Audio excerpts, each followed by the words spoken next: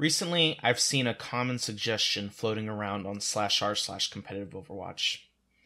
It's the idea that Blizzard should implement a scoreboard in competitive mode.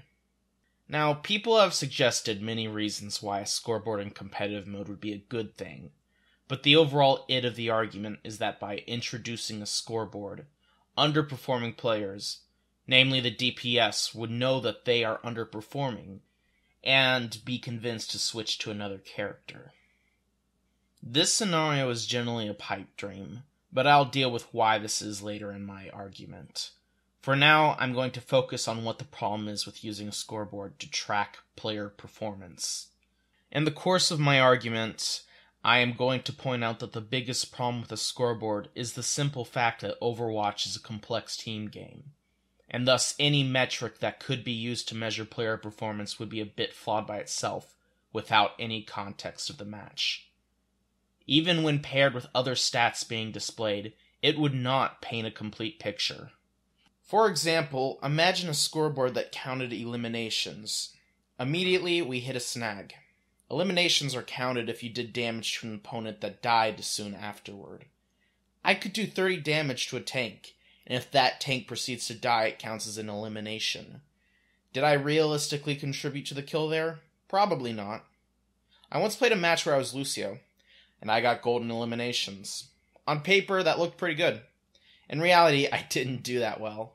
I just sprayed down people wildly with my primary fire. I would fire into masses of enemies and get hit markers, instead of targeting one person for more actual damage, or even the possibility of killing someone frail. So in the course of that match, I was only playing passively, and may have even been playing badly. And the reverse could be true as well. A player could be targeting single targets, actually concluding kills like a DPS should be trying to do. But the team wouldn't see that. They would see the Soldier 70 shit up there on the scoreboard scoring golden eliminations, when the idiot was just spraying down the enemy team wildly with the occasional missile thrown in. Meanwhile, MLG McCree could be scoring sick headshots, destroying tanks like you would expect to see out of a Reaper, but in return he may not have a great amount of elims on a scoreboard. Who do you think contributes more to success here? I do acknowledge that a DPS should be aiming to get the most eliminations, since they should be involved in the majority of the kills. But it's not always a perfect measure, and certainly not a good one in terms of tracking performance. But what about counting final blows, you might ask? Again, we hit a snag here. The scoreboard displaying final blows would be extremely problematic, perhaps even more so than showing eliminations. This is a team-based game, where everyone's throwing projectiles. I could be D.Va swooping in and helping my DPS finish off a particularly durable enemy. I wouldn't be doing that badly, but it could not be near as much as the DPS are actually doing. But the scoreboard wouldn't say that I was doing badly. The scoreboard would say I was doing well since I was finishing the kill. And then look at what would result on the DPS side. His or her team would look at the scoreboard and say, "Oh, you haven't gotten a lot of kills, not as much as D.Va. Why don't you just switch off?" In reality, it could be a situation where the only reason D.Va is getting these kills is because the DPS is enabling her. I'm sure anyone experienced reading this post could imagine a variety of scenarios where this sort of problem could come into fruition and result in confusion, and likely salt, on either side of the debate. The idea that you could track damage is once again problematic. I'm sure anyone who's played this game knows the problem with this. Targeting shields could give you the most damage dealt easily, even if you aren't concluding kills. Soldier 76 was pre-nerf, and even post-nerf easy to get most damage with. Just point at Reinhardt's shield and hold down mouse 1. I once got 11,000 damage with Soldier 76 in the first round of Anubis. Counting damage is the kind of idea that would end up crediting all the wrong people here.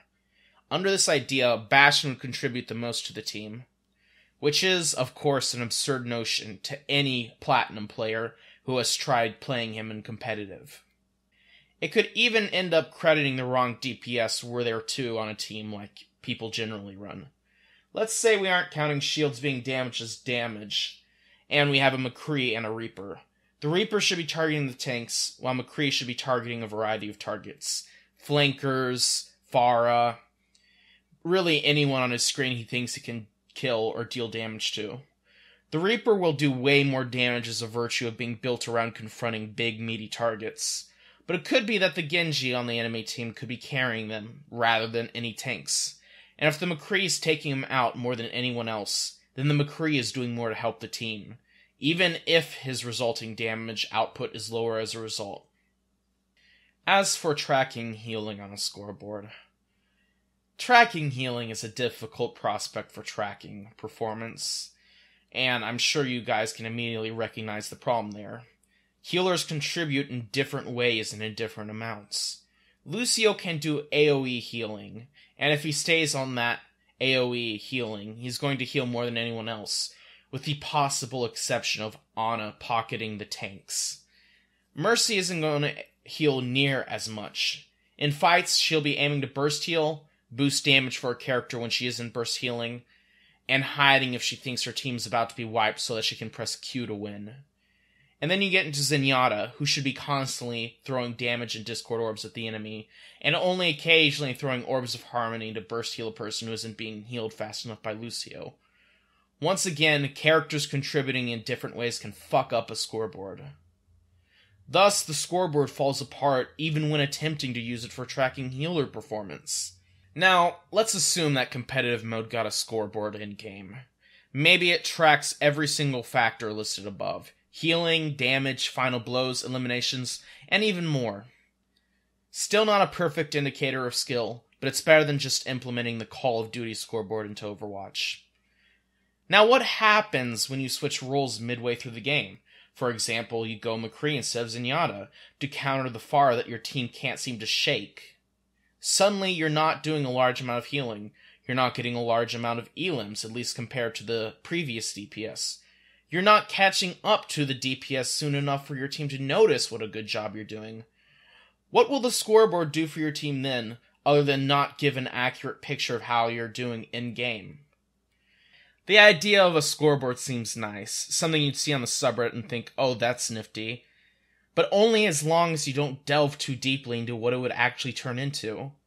People who already have trouble following what's happening in-game will look at the scoreboard and turn arguments for switching into heated ones, resulting in a fragmented, tilted team of people playing roles they aren't good at, or stuck in one role when they'd be far better off in another.